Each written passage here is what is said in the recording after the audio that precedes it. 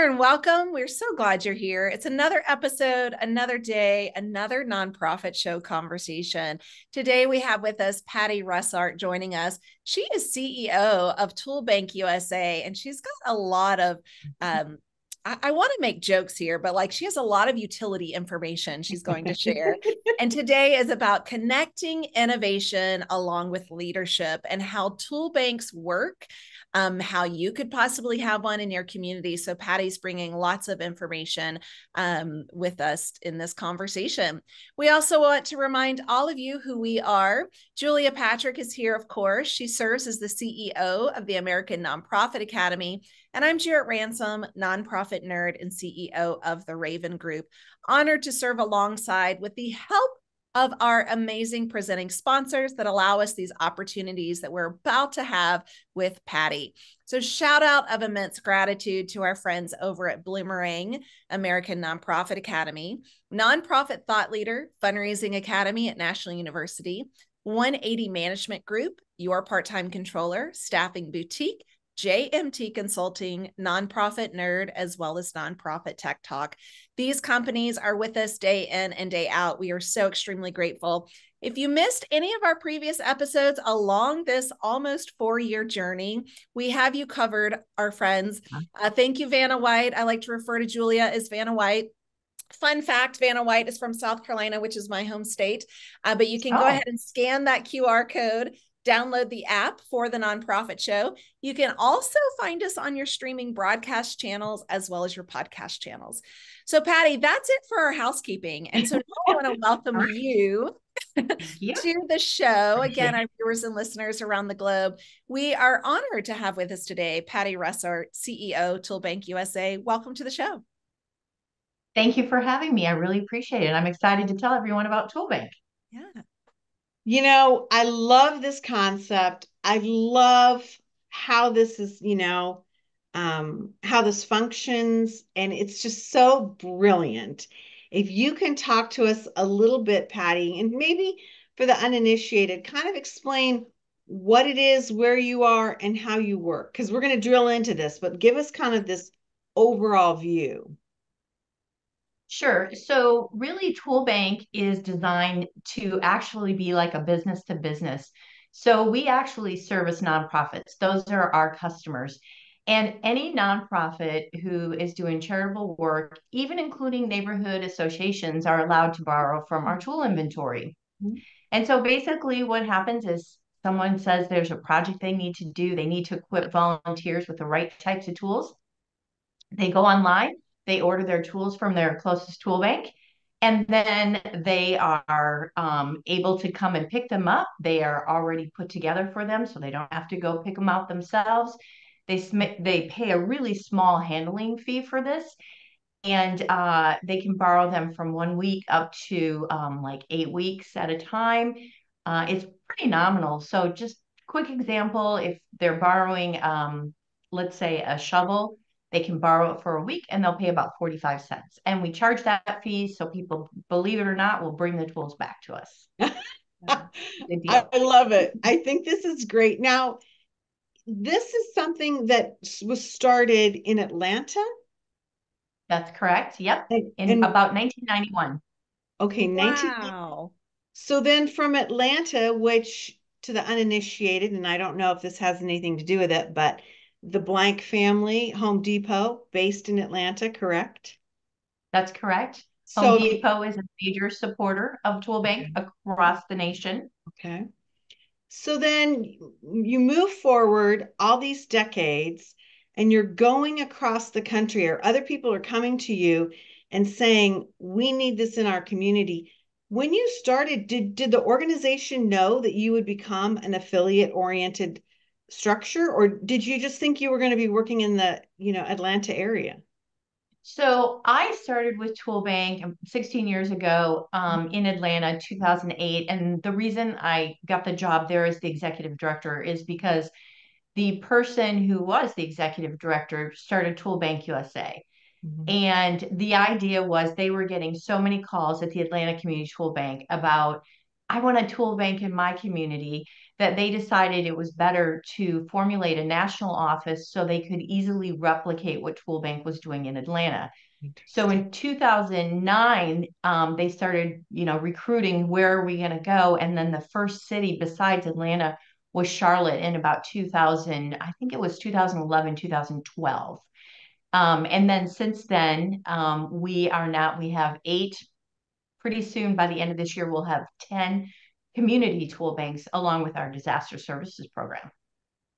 That is fascinating. And I Yeah. I just want to say also, I have been a user of my local Yeah. community's tool bank Oh, and have got great. to experience this. Yeah. And I just want to call out, what the tools that we used were tables and linens and chairs and event equipment that we needed. And so I just wanted to kind of let the cat out of the bag. It's not just wrenches and shovels and buckets, right? Like, can you talk to us about what's in a tool bank? I can, and I'll tell you an interesting story about the event equipment. But first, I'll let you know, I think currently we have just over 900 different tool types in our inventory. And so it's not just your traditional hammer, wheelbarrow, ladder. They're that special event equipment. And I mean, there's also some more sophisticated tools that we're starting to get in our inventory as well. In fact, one of the biggest things is we are getting a mulcher, a very large mulcher for our disaster services program to go into. We'll be in Colorado and we'll also be in California area to help for after the fires. And really just all that charred wood is to Yep. grind it up and get it out of there.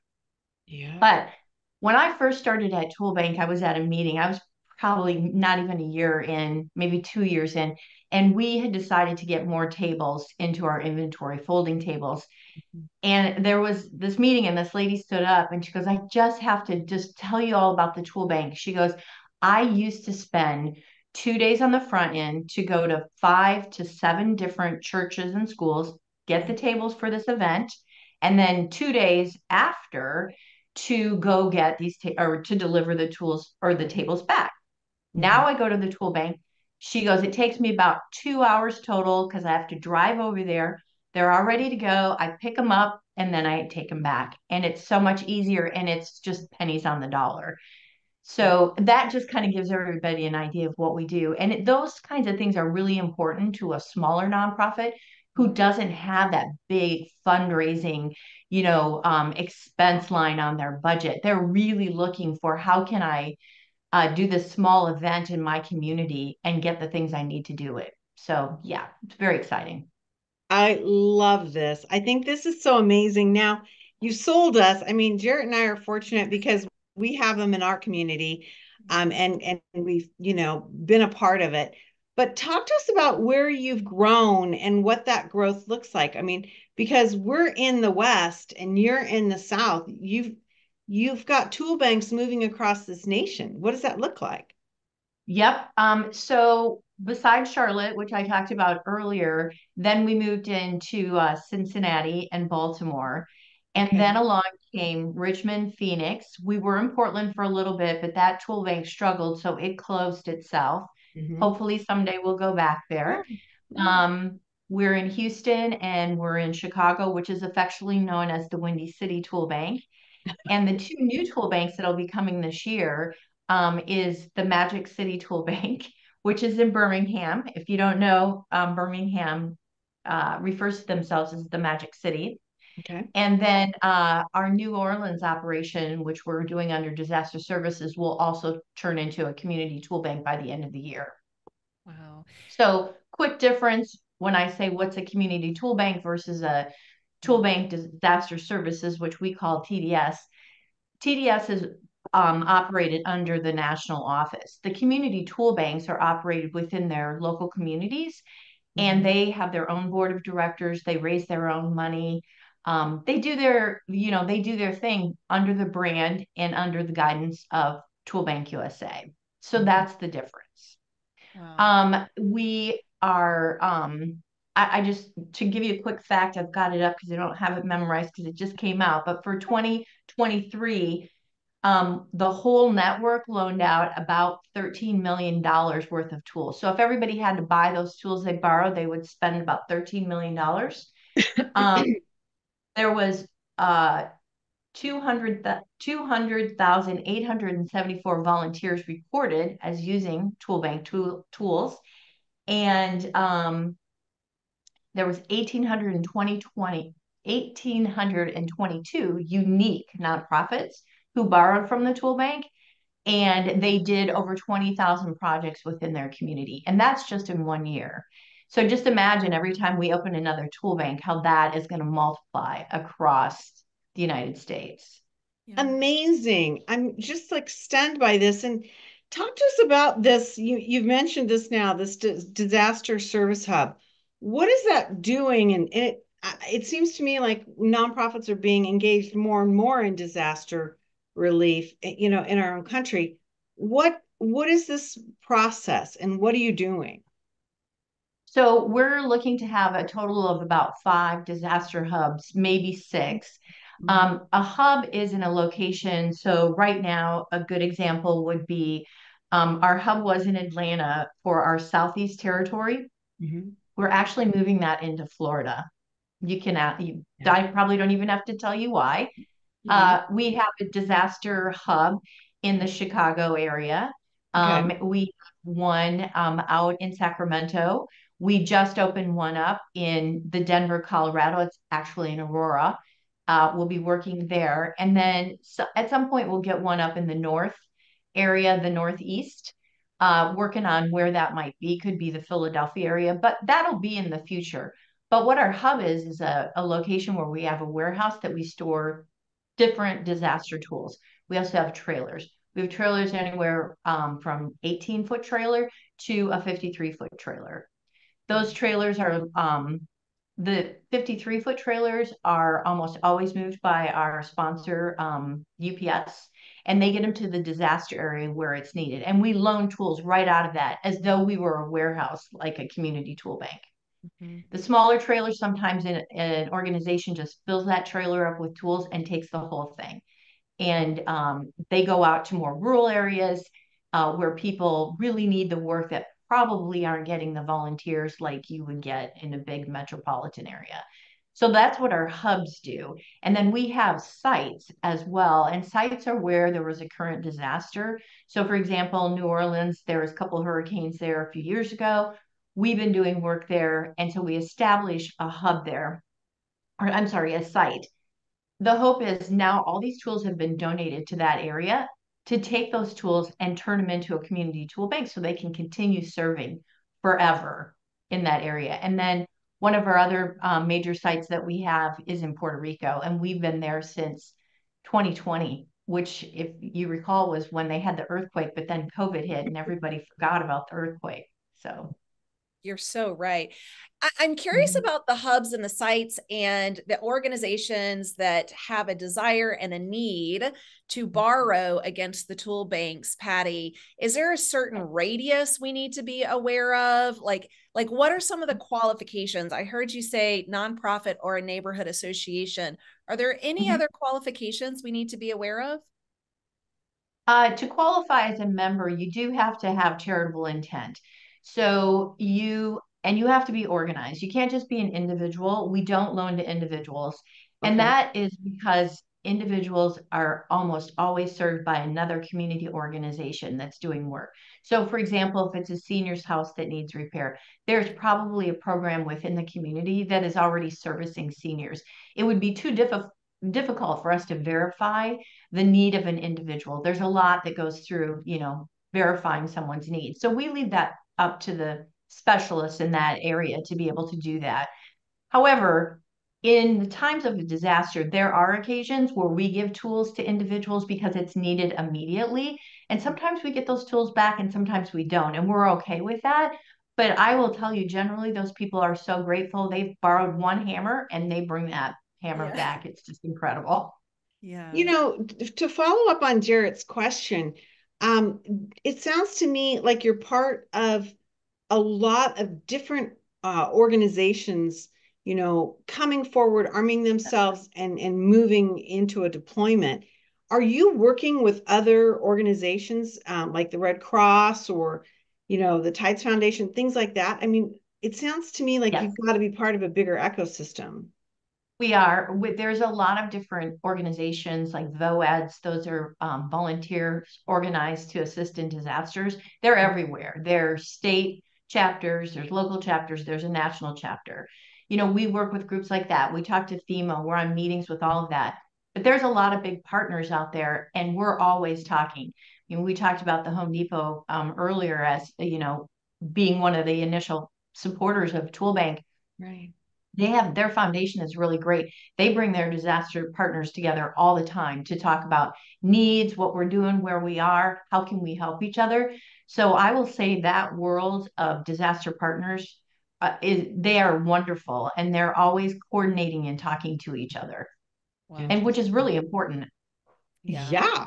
I mean, Mhm. like it's, we hear this a lot from nonprofit leaders who will be like, our community has been so generous, but they bring us things and they do things that we don't really need, or that we have an abundance of, and we don't know how to change the conversation. And I hear this a lot, and it's a fascinating thing. I mean, you have people that show up or that want to work or that can see a need, but they don't necessarily have the organizational skill set. And so I'm so Yes. fascinated that you obviously, as an organization, have seen this somehow with the disaster orientation. Yeah, I really think even in the disaster world, even with our community tool banks, the advantage that Tool Bank has, and I would say this to any community leader, anybody, we know so much what's going on in the nonprofit sector because of people borrowing the tools.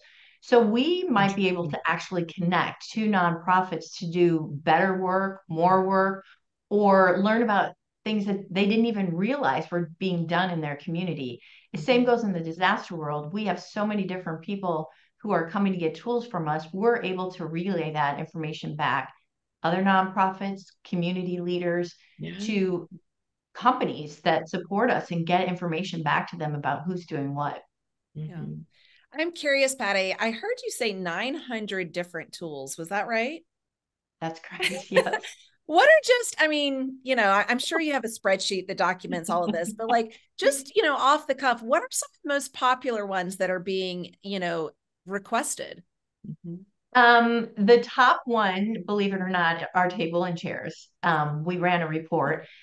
Drills come in very close. Okay. Uh, there are a lot of gloves, although a lot of people are making those disposable because it's pretty hard to keep them clean and sorted. Uh, then I would say, then you start getting into like shovels and things like that. And it just varies down. I would say of the 900, what we looked at is probably, I think the top 100 tools are the ones that we say go out like on a monthly basis, basically. They're going to be utilized. I mean, there's some things that are in inventory that we might like next year go, nobody's using those. Let's make those inactive. But really, we leave it up to our community tool banks to see what their need, because it varies in, I mean, imagine in Phoenix, you're probably not going to need a snow shovel, but when you're up in Windy City in Chicago, you might need a snow Yeah, shovel. I So hadn't it thought of that. varies, right? Yeah, it varies on the inventory where the tool bank is. And we pretty much let them go with what they need. We do have a real-time online inventory system that we run through Salesforce that we just developed, Smart. just implemented it a year ago. It's been very exciting. So we're able to maintain that catalog of inventory for all of our affiliates. We operate it and manage it. And so that's why we're able to really maintain such a high level of tool types in the inventory. Yeah. Well, I want to give a shout out to the gentleman that started and really organized the tool bank in Arizona, Ian Hemp, and he was the first person that explained to me like what it looked like and how it could operate, and even to the type of commercial space, warehouse space that they needed, and all that, and to watch that journey that he brought to the city with Tool Bank USA, it's been amazing. So I've witnessed it. Jarrett's used it. Yeah. What if you are in, let's say, Dallas, Texas, and you've got, I got to get one of these in our community. What Mhm. is the process? How would another community go about this and say, yeah, we're ready. We need this? So what we look at is, well, first of all, if you're very interested and you want more information, you can always go to toolbank.org and look and get information. Who should you contact? But Right. really, there are three things that we look at. First of all, is the community going to use a tool bank? So if the tool bank comes there, are there people, member agencies, people who are going to use it? Second thing is we need warehouse space. Is there warehouse space that's available? And then we need tools, which generally Tool Bank USA or Tool Bank can get. And then the next thing, of course, is funding. Funding is always important to be able to operate. It operates on a pretty small budget. Generally, you can look at a starting tool bank at about $300,000 a year or less. As it gets bigger, of course, that budget goes up, but everybody's, it's, just anywhere from 2 to 5 staff, maybe. Wow. And so to get one started, we really look, the community needs to invest in this. Mhm. So our goal is we're creating a top 10 city list. Mhm. And then we, as the tool bank, the board of directors is going to focus on one city per year where they're going to invest a certain amount of money. And then that city commits to investing the rest of it. And a tool bank can get started there. So we've been working with our model, how to replicate, because we've learned a lot of lessons about how to do that and make it sustainable in the community. Mhm. And so those are the things that we look at to get a tool bank started. Wow. So I that's how Birmingham is getting started. Birmingham really wanted one. They had a community group. They were able to get a large block grant through the city to get that tool bank started. It's actually going to be funded for at least 2 years. So, Love it. and they had the space, they had the people, and they had the desire. Mhm. Yeah. Yeah.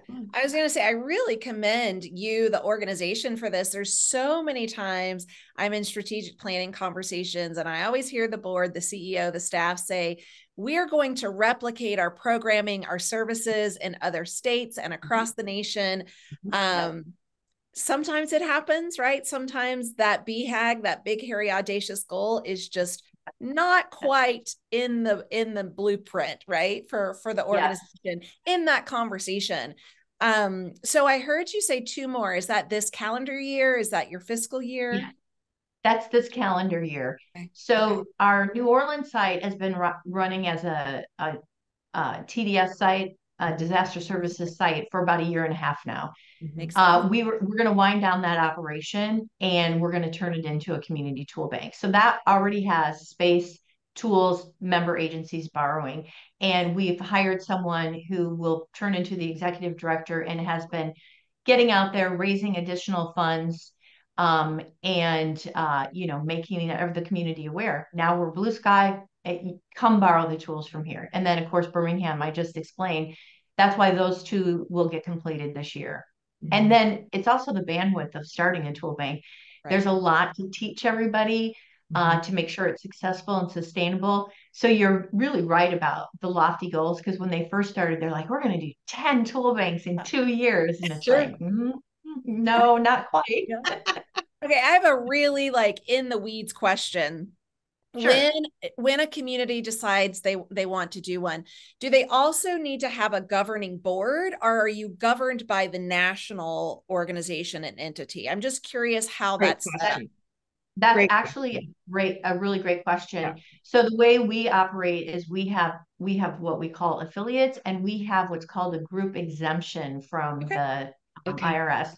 Group exemption means that when we decide, like Birmingham is going to be another tool bank, we write to the IRS and we say we'd like to establish them Mhm. under our group exemption. And so they don't have to go through the process of applying for nonprofit status.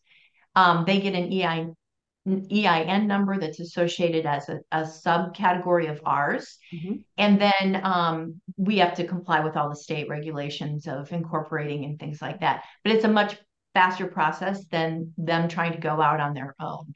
And then what we do is we have an affiliate agreement, which that organization and that board of directors signs and agrees to do, the certain things like logo that's above me, using blue, and how much they can charge for the tools, and things like that. I love this. Well, it's really been a thrill to get to talk to you and have you on another episode of the Nonprofit Show. So many organizations across this country, as you shared with us earlier, have used you and used this concept, and I just think it's fabulous. And you know how these things go. The more you do, the more you get. And so I would imagine that more communities start sharing, oh my gosh, we invested in this and the structure is there for us. I've got to believe that your growth is going to really start to ramp up, which could be kind of scary, right? Yes, yeah, managing that can be a little scary, for sure. Yeah. It's Well, thank really you both for having me and for what you do. This is great. I love it. And to be able to learn about all these different organizations and what they're doing is fabulous. Thank you. it's We like, never, go ahead. go ahead, Julia. No, it's never a dull moment. Yeah. I was going to say, we are also a tool in many people's tool banks, like, Yes, there you go. yeah, I like it. which is fun. And I'm sure who knows? I don't know if we're a hammer, a drill, an excavator, like who knows what tool we are. I guess it depends on what Yeah. their Yes. challenge is. But Patty, this has been fantastic. And again, I am just so thrilled to have experienced this as the end user being in my community here. For everyone watching and listening, you just heard from Patty Russart, CEO, Toolbank USA. Check them out. It's toolbank.org. And as you heard, there are sites and there's, all kinds of opportunities, including starting one in your community if you don't have one yet. So Patty, it's been a pleasure. Thank you both. I appreciate it. It's been really a lot of fun, and it's been fun to see this journey of yours, definitely on the national level, but within our own community. So thank you, Patty. Again, I'm Julia Patrick, CEO of the American Nonprofit Academy. Been joined today by my great co-host, Jared R. Ransom, CEO of the Raven Group, also known as the Nonprofit Nerd. And again, we're here today because we have the tools that our sponsors bring with them, and they are amazing people that help nonprofits throughout really the globe. They include Bloomerang, American Nonprofit Academy, Nonprofit Thought Leader, Staffing Boutique, Your Part-Time Controller, 180 Management Group, Fundraising Academy at National University, JMT Consulting, Nonprofit Nerd, and Nonprofit Tech Talk. These are the folks that join us day in and day out so we can be building things. Do you see I'm on a roll here? Good Lord. I really did. I am wearing denim today, and I was like, oh man, if I had a tool belt, I would have gone all out on my whole construction thing. Hard hat and everything. Hard hat. Yeah. I mean, I have the hard hat hair, but that's another story. Hey, everybody, we end every episode with this mantra, and it means something different every day. And it means a lot to me today as I think about all the people that engage with tool banks across this country. And our mantra goes like this: to stay well so you can do well. We'll see you here tomorrow. Patty, thank you so much. This has been a pleasure.